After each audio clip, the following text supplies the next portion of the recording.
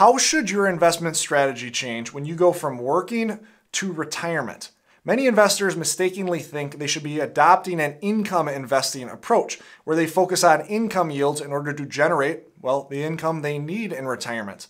And in today's video, I want to show you why this is a bit more of a marketing gimmick and will actually lead to worse outcomes in retirement. Yes, our investing strategy needs to adjust by adding more safety in retirement, but it shouldn't be income investing focused.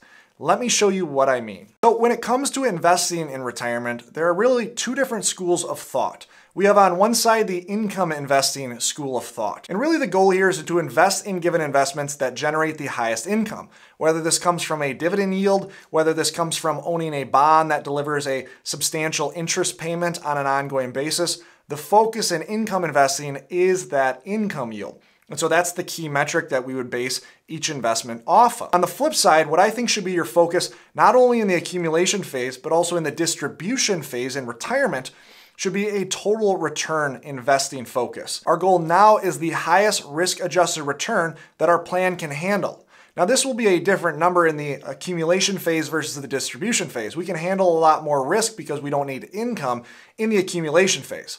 And so our risk-adjusted return will likely need to lower in the retirement phase, but nonetheless, this is still our goal. We want to maintain the highest growth relative to the risk that we can handle. Now, this might seem counterintuitive to many because, again, income investing when we enter retirement seems like a no-brainer. We need to generate income, and so we want to invest based on generating income. As you'll see as we go through this presentation, that focusing on income ends up with worst outcomes. In fact, focusing on income ends up maximizing income today, but sacrifices future income. Now, if some of you initially think I'm out on crazy island over here, and I might be on some subjects, but this is not one of those subjects. In fact, there are quite a few proponents of the total return investing model. Great investors like Warren Buffett, for instance, who doesn't release a dividend, doesn't focus on income investing, instead focuses on total return investing. Vanguard actually has a number of papers why it's important for retirees to focus on total return investing. I cite a number of these papers in this presentation. And then as well, other academic researchers like Wade Pfau, as well as a plethora of academic literature leads to total return investing being a better focus than income investing. But let me talk about why. If we break down income investing and we take income investing at face value, our goal is to maintain the highest income yields. Well, the highest income yields come from bonds, at least historically have. On the screen, I have a chart that shows income yields from both bonds historically as well as from stocks. And outside of a fairly recent decade from 2010 to 2020, we've seen that income yields have always been higher on bonds than on dividends. And so for the majority of history, if our focus has been on income yields, it would lead an investor that is focused on income investing to have a 100% bond portfolio. Now, this is stripping down this idea of income investing down to its foundation. In practice, we rarely ever see that income investors are 100% bonds because right off the bat, we know this isn't a wise choice. Again, we may maintain the highest income yields we can earn right now, but we give up all of the appreciation and growth of our assets that we will need down the road. In practice, rarely do income investors build a portfolio of only fixed income. They tend to move towards high dividend stocks. Okay, by moving towards high dividend stocks, they are seeing value in price appreciation, and thus they see the value of giving up income for total return. In fact, a 100% bond investor historically, looking over the last century's worth of data, and using the 4% rule over a 30-year retirement, you would see that a 100% bond investor only had a 48% probability of success, meaning the majority of retirements they would have begin with a 100% bond portfolio would have failed. Now, knowing that most income-focused investors won't be solely bond investors, let's separate out both of these asset classes and talk about searching for the highest income yield in each of these and the problems that arise. Let's first start with fixed income. Now, fixed income is a fairly efficient market, meaning that for the most part, as you raise your income yield, you end up taking more risk in one way or another. This typically means that you're extending out durations, meaning rather than owning a 1-year treasury bond, you might be owning a 20 or a 30-year treasury bond. Or it might mean you climb the risk ladder. Rather than holding a treasury bond, you're owning a high yield bond. But that high yield bond has a greater risk of default. That's why you earn that higher yield, and thus you sacrifice some of that safety. Well, interestingly enough, our goal in retirement is to add safety, not give it up, especially from this asset class particularly. And so what ends up happening from an income investing focus is that you end up climbing the risk ladder. And yes, you can earn a higher yield, but that higher yield is offset by that risk in many cases. And as an income investor over the last few years, there's been a perfect storm of sorts that has been accumulating in your retirement portfolio. You're probably noticing this right here in 2022 as we sit in this market downturn as interest rates have risen. For instance, the last couple of years as being an income-focused investor, you've likely extended out durations on safe bonds. Well, by extending out durations, you take more interest rate risk. So as interest rates have risen, bonds have lost significantly. For instance, a 30-year bond fund right now, year to date, is down 30%. And so by extending out duration and earning higher yields over the last couple of years, you've given up a ton of safety that is vital to your retirement. So understand there's no free lunch when it comes to income investing on the fixed income side. If you're earning a higher yield, you are likely taking more risk, and make sure that that risk is something your portfolio can handle. On the flip side, however, searching for higher yields, income investing in stocks is generally thought of as safer. And I want to show why that may not actually be the case, or at least historically hasn't been the case. For one, a big problem with searching for higher yields in stocks is you end up going from a very diversified portfolio if you're focusing on total return investing. And now with income investing, with searching for a higher dividend yield, you end up shrinking your universe of options. For instance, on the chart, you see a style box that includes 3 diversified indexes and then a select dividend index. On the x-axis, you'll see value and growth as a spectrum, and then on the y-axis, you'll see small companies all the way up to large cap companies. And what we see from most market cap weighted indexes, at least of the large cap flavor, is they have a balance between value and growth, diversification there.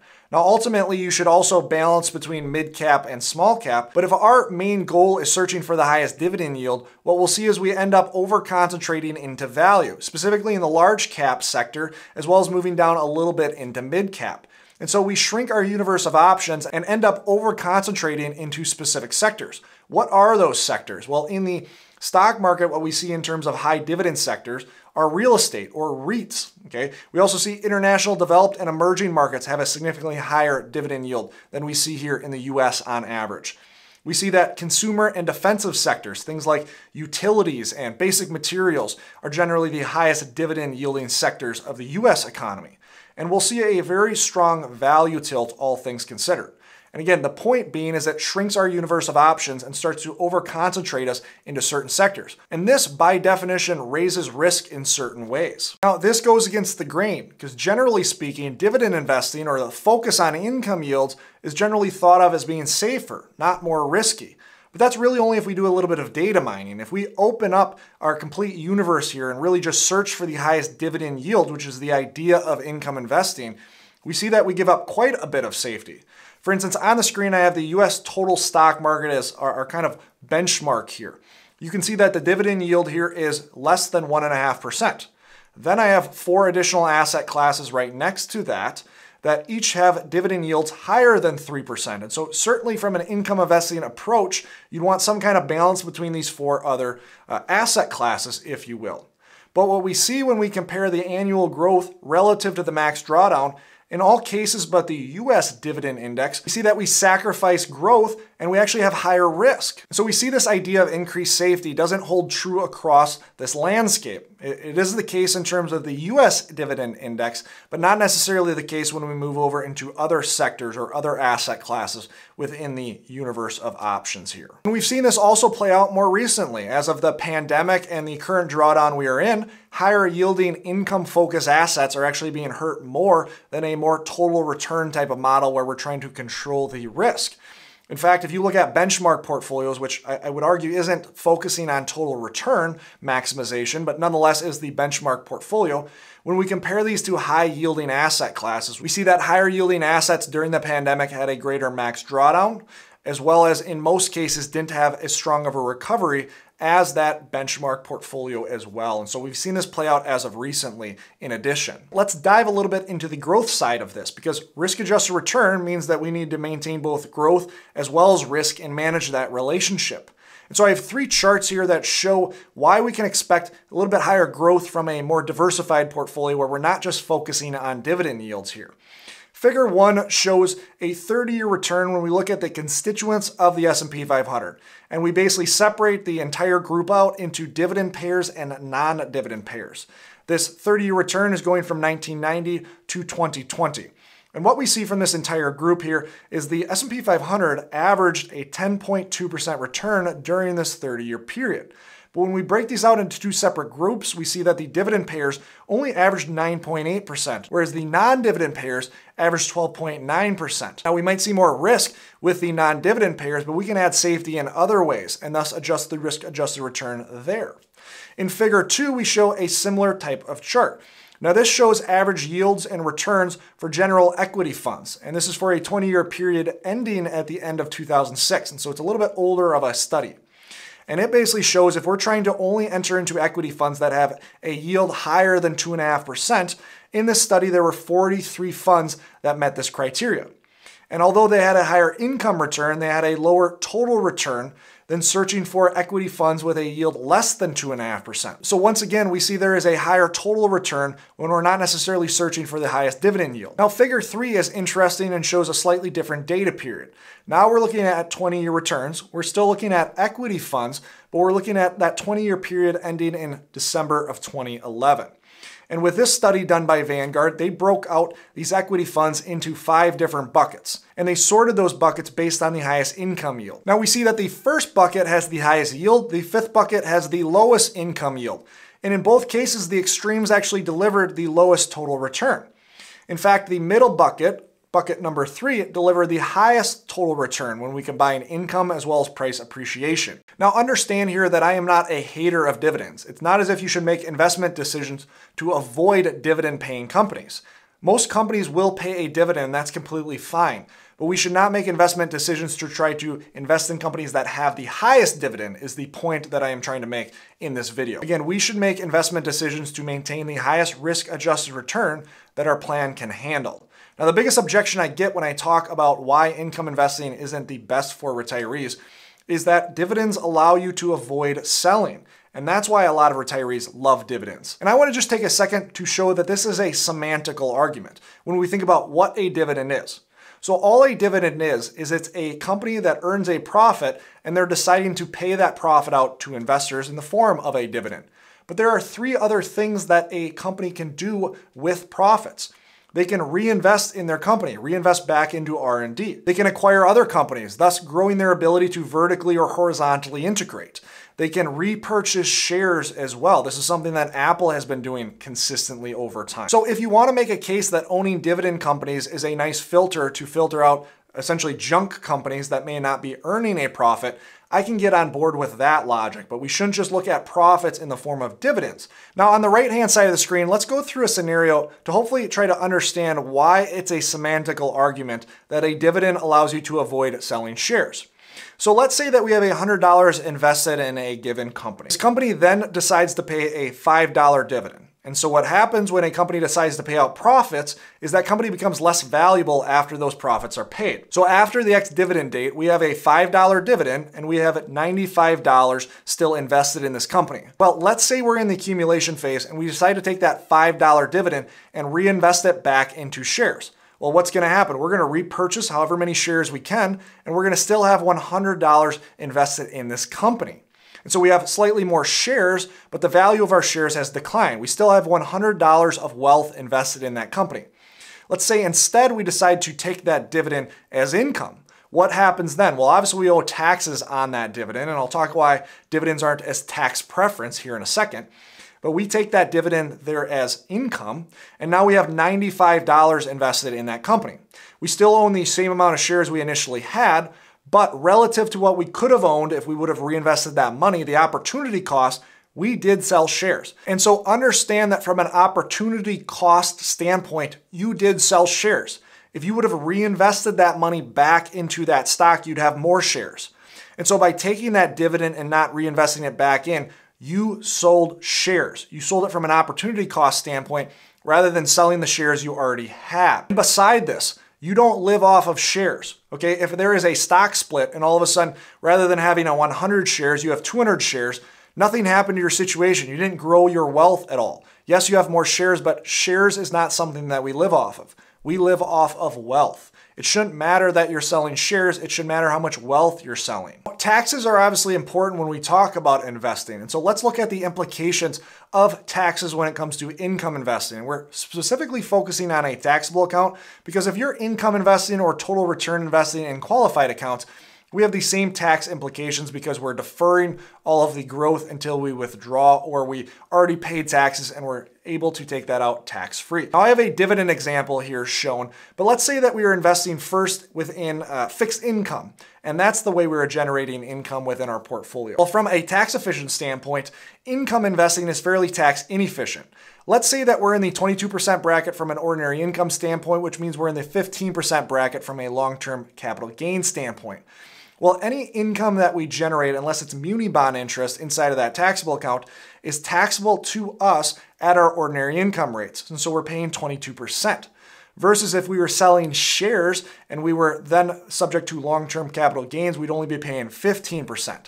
And so we can see that fixed income investing in that taxable account can be fairly tax inefficient.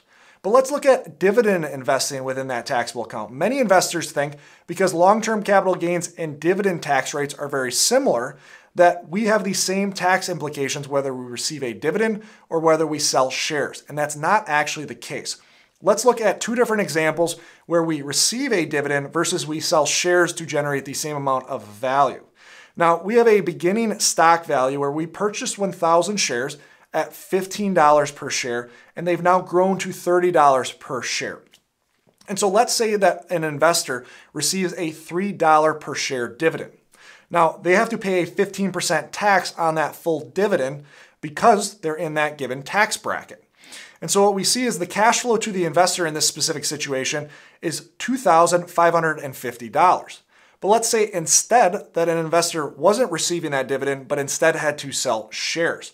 Now remember, their cost basis is $15 and their current market value of each share is $30.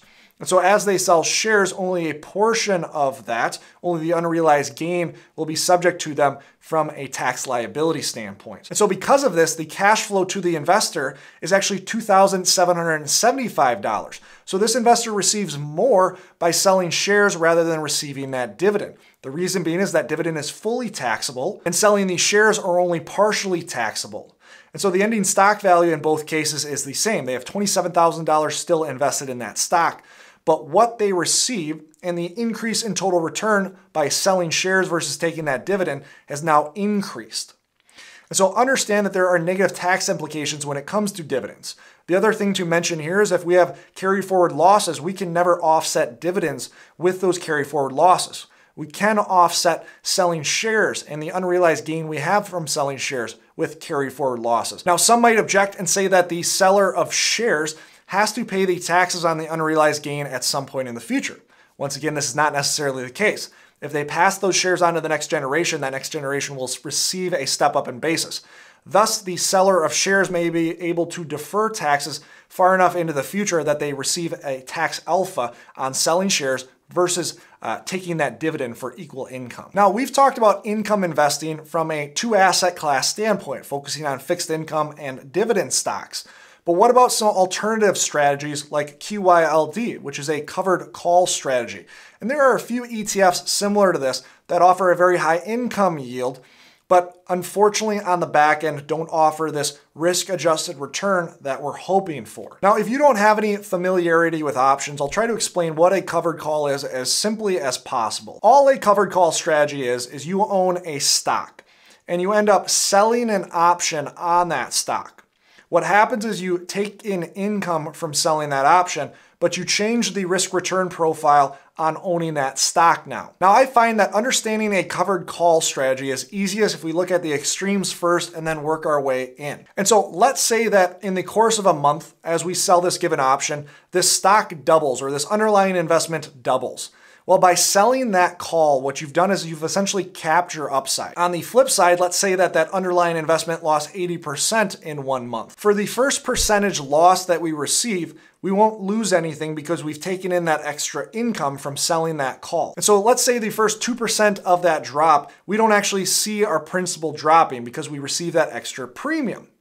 But beyond that, we basically duplicate owning that given stock, where every percent that that given underlying investment falls, our investment falls by 1% as well. And so basically what a covered call does is it caps your upside and it offers a little space where you can lose some money and still gain a little bit. But if you lose too much, you end up duplicating the same risk return profile as you would have if you would have owned that stock in the first place. For instance, if that stock goes to zero, you've lost all of your money in that underlying investment, but you did receive that extra premium from selling that call. And so rather than being down 100%, you might only be down 98%. Now, QYLD does have a very high income yield. And so from an income investing standpoint, this looks quite attractive.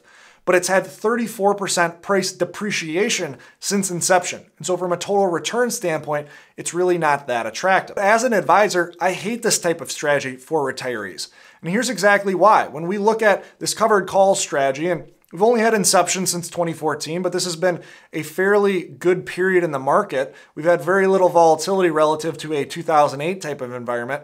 And we see that this covered call strategy has performed significantly worse than a stock market and cash type strategy. And this is just a randomly chosen strategy of an 80-20. I tried to duplicate the level of volatility within each of these type of investments.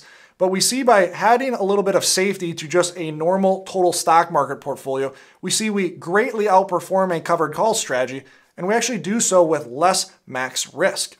And so again, I don't love these type of alternative high income strategies for investors because as you peel back what's in these portfolios, we end up being disappointed from a risk return situation. Now, we went over a lot of data in this video. Let me quickly recap what we've covered. Your goal in retirement should not be to focus on income investing and search for the highest yield. Ultimately, that delivers lower returns and higher risk on average.